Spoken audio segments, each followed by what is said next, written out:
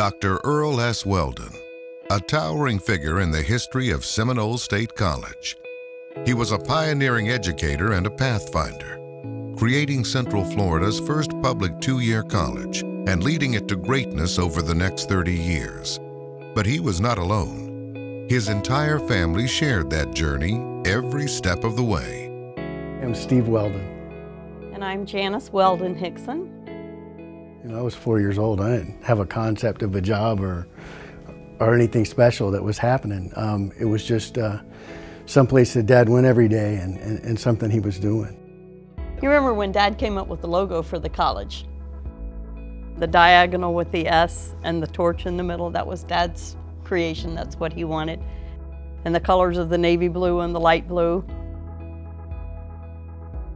I think people were pretty impressed with the college and really happy to have the opportunity that their kids could go to a homeschool college for 2 years where they didn't have to go away, that you were still involved in a small campus with, a smaller class, so you weren't a number. The entire faculty and staff was a pretty close-knit group, so they were easy to talk to and easy to identify with.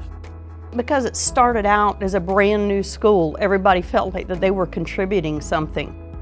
Along with thousands of employees and more than 1 million students over the past 50 years, the Weldon family can look back with pride on all that has been accomplished and look ahead to the future filled with promise. Well, I guess the college has really been, part of our lives growing up. It's something that we've always thought of and something that we've always been there for and has always been there for us. It's a great school, and it's always had the foresight of what's in the future. What started as a small little bunch of portables in an orange grove grew to this massive campus and has helped so many people to get the education that they wanted.